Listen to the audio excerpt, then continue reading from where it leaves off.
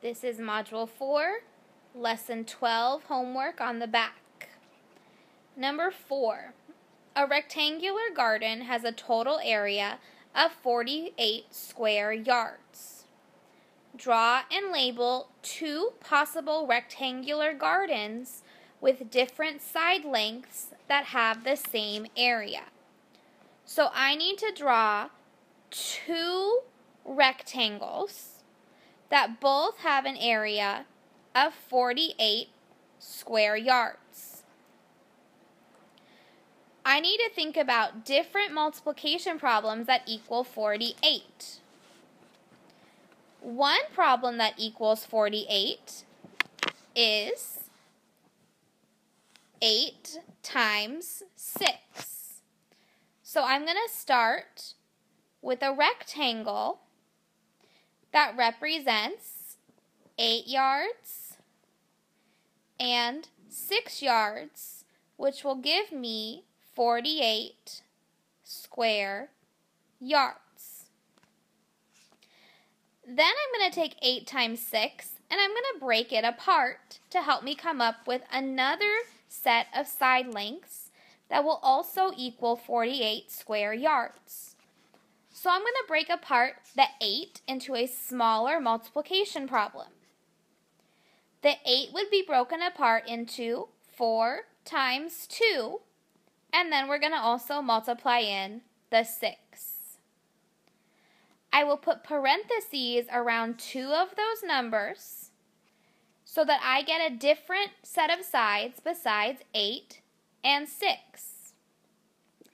To do that, I'll put parentheses around 2 times 6.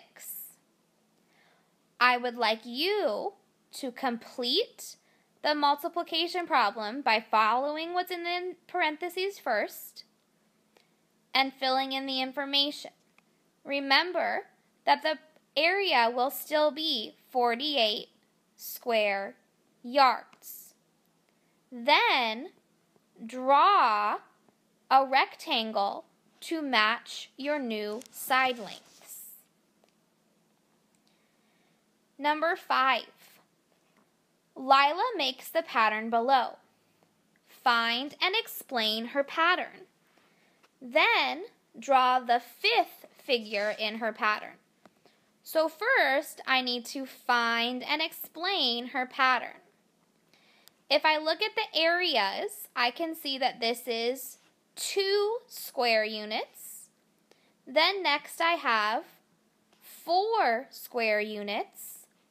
And then I see 6 square units.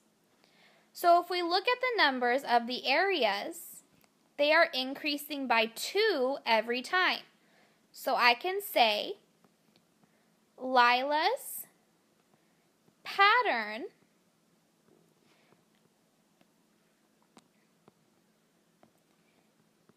is to add 2 each time.